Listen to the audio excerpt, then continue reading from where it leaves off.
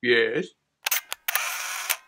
I'm Little Flavors. Welcome to another episode of the Motley Stew Show, where we take one of the bigger stories in news and politics from this week, try to step outside the echo chamber, and find out what the hell is really going on. Taking a break from the candidate lineup this week, let's actually dive into one of the topics that they're all talking about, the Iran nuclear deal.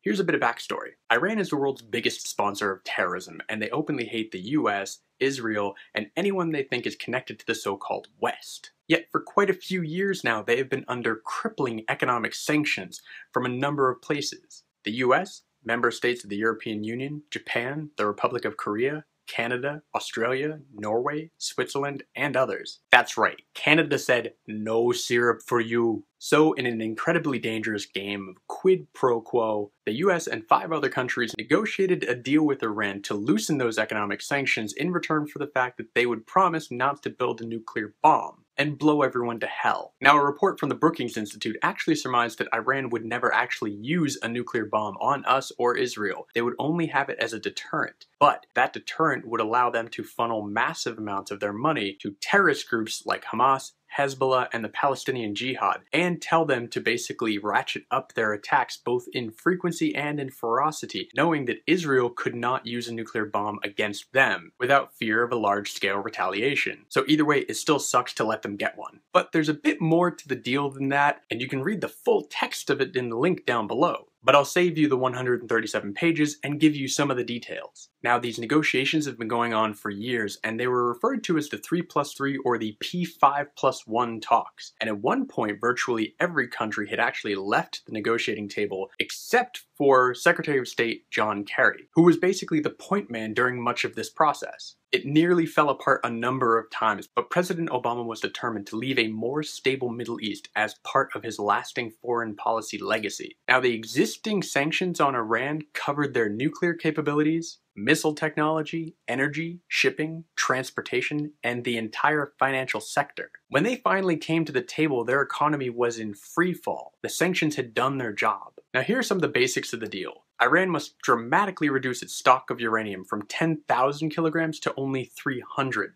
They must ship spent fuel rods from nuclear fission reactors out of the country, lower their number of industrial centrifuges from 19,000 to just over 5,000, and open themselves up to inspections from the International Atomic Energy Agency, also known as the IAEA, which is run out of the UN in Vienna. Iran has long claimed that they weren't trying to build a bomb, that they actually wanted to just have nuclear power. So the deal allows for that. For the next 15 years, they can enrich uranium up to 3.67% purity, which is far below the 90% purity that you actually need for a weaponized bomb. Now, the inspections have been a huge sticking point in the media for exactly how those are going to get done. Opponents of the deal are saying that the IAEA agreed to let Iran actually inspect itself and then send its findings to them for verification. That sounds dumb as hell, right? Absolutely. And it would be if it were true. But as always, the truth is more complicated than you can fit in a headline. The Iranian-led inspections are actually in reference only to one site, located in a place called Partisan, which has been dormant for over a decade. This is an old military site that many people suspect Iran actually tested nuclear explosive technology with the help of a Russian scientist. But there's actually been footage on satellites showing many trucks going to and from and cleaning equipment going to and from this site for many years. So many in the field of nuclear weapons research say there's nothing there left to find anyway. At best, we would only go there and actually verify what we already know, that they were testing nuclear technology there, and at worst, we would go in and find nothing at all. That is the only site that the Iranians are going to get to inspect themselves, but they will be under IAEA supervision. Now, currently, we don't know what that supervision is, because it's part of a side deal between the IAEA and Iran. It's not part of the actual agreement with the P5-1 talks. Now, critics also point to that as being somehow nefarious, that the side deal is proof that there's something strange going on, and that we're giving up too many things in this deal. But people who actually work on these deals and who have a history in this field say that these kind of side deals between the IAEA and the country they're investigating is not actually that uncommon, especially for locations that are not actually militarily important anymore and are really there just for egos and showboating.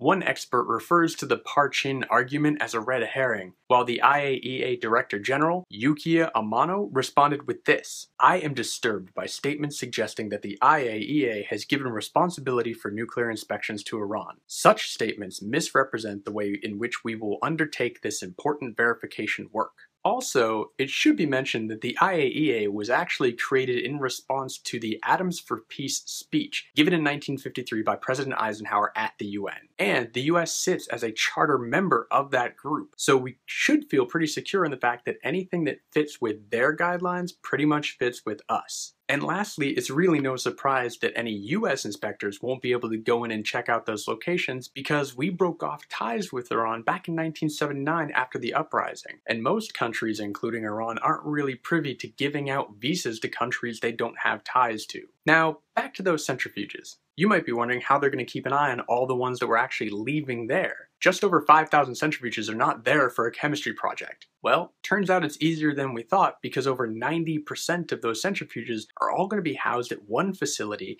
in a place called Natanz. There is another facility that's actually underground in a location called Fordow, but that will actually only have about 200, and those will not be allowed to enrich uranium at all. Now, the Israelis were particularly concerned about this location because of the fact it's so far underground that their missiles can't even damage it. Now, I also mentioned before that Iran is actually going to have to send out its spent fuel rods. It has one main location doing that in a place called Arak, and it will be heavily monitored to make sure that those rods are disposed of properly. The reason for this is because spent fuel rods from a nuclear fission reactor is actually where plutonium comes from. It's extracted from those rods. Now, while researching this episode, I actually found out that you can make nuclear bombs using uranium or plutonium. And in fact, we've done both. The bomb we dropped on Hiroshima was uranium, while the bomb we dropped on Nagasaki was plutonium. So, now we've gone over the main points of the deal. Now you might be wondering what happens if we come across something in those inspections we don't like. It's called the snapback protocol. Now, upon finding any evidence that we don't like, a report is filed with the UN Security Council. Iran will actually now have 30 days to dispute that report or provide evidence proving it wrong, or all the sanctions will begin to pile right back on. For those who actually know the countries who make up the UN Security Council, you might be thinking, well, Russia and China sit there and they're not exactly fans of making Iran do anything that we want them to do. But the crafters of this negotiation actually thought of that already. In order to pass a resolution putting the sanctions back on Iran, you only need 6 votes, meaning Russia and China together can't stop it from happening.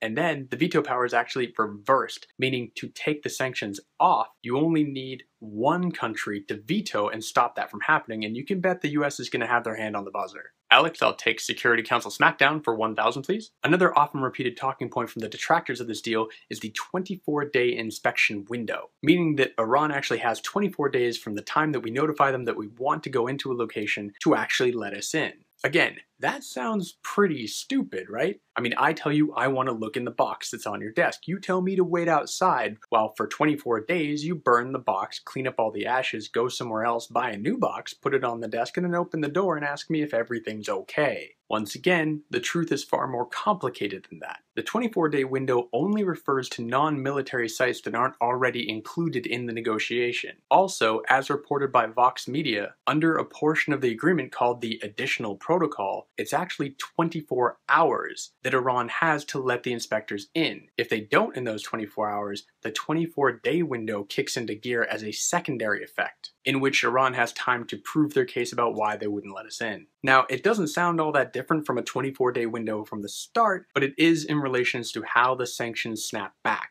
But rendering this whole argument even more moot is that nuclear experts point out the fact that uranium has a nasty half-life of 4 billion years. So trying to get rid of it in 24 days if we were going somewhere that you were hiding it is impossible. Joe Cirincione from the Plowshares Fund puts it this way: the claims about the inspection regime are particularly ridiculous to anyone who knows anything about inspecting nuclear programs. If Iran were to flush the evidence down the toilet, they'd have a radioactive toilet. And if they were to rip out the toilet, they'd have a radioactive hole in the ground. They simply won't be able to cheat. Now, the last point I want to cover here is the amount of relief Iran will get when the sanctions come off. Now, that amount has been tossed around anywhere from $150 billion to $300 billion.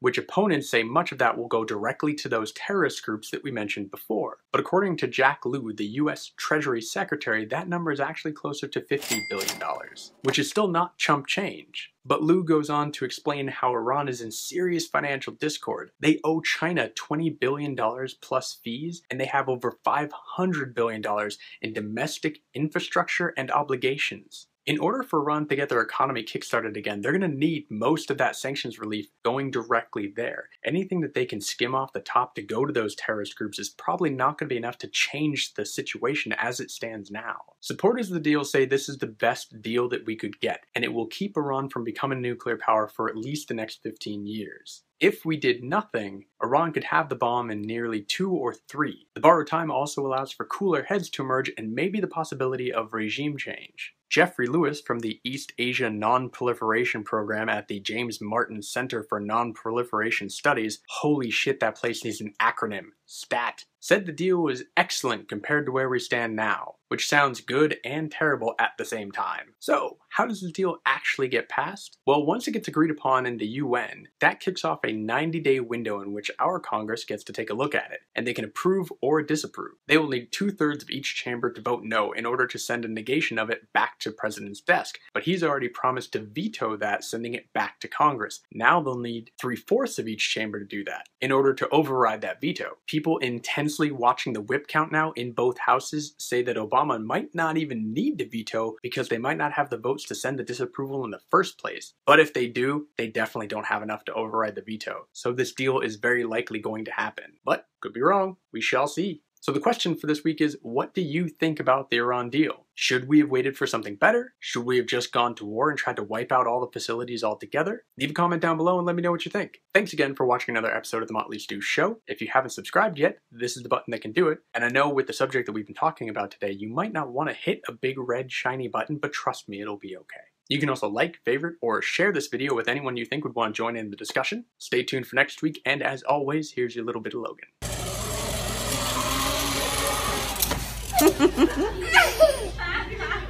Good job.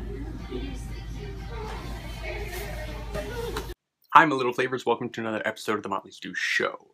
I don't know why I always say other, like I skip the word other, like welcome to the US, member states of the European Union. I said Union. They will need two.